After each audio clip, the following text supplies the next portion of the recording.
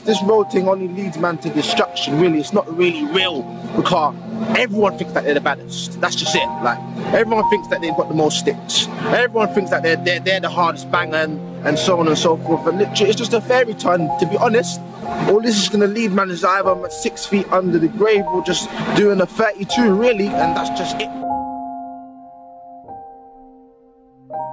The system, yeah, and the biggest system that can ever be messed up in anybody's life is the system in their brain, yeah?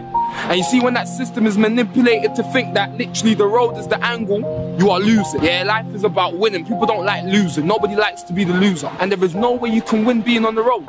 Full stop.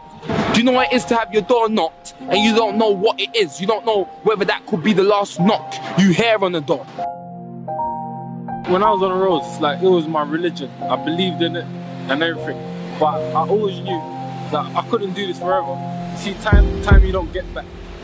They made cars to save time. They made phones to save time. They made a microwave to save time. All these inventions just to save time, because time is precious. And if you're wasting your time on the roads, just imagine all the things that you could have become. That postcode that you're banging for, your mum and dad don't even own a house on that, or a land on that estate, you get me?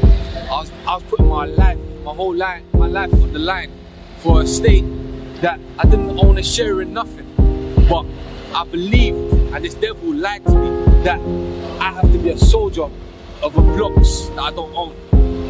Sit down and ask yourself, you know, check yourself, you understand? Ask yourself, is it really worth it? But nothing in life is easy. Being on the roads ain't easy. Grinding ain't easy. Feds coming to kick off your door ain't easy. Seeing your mum cry on prison visits ain't easy. So it's like, it's the road you really want to choose, you understand?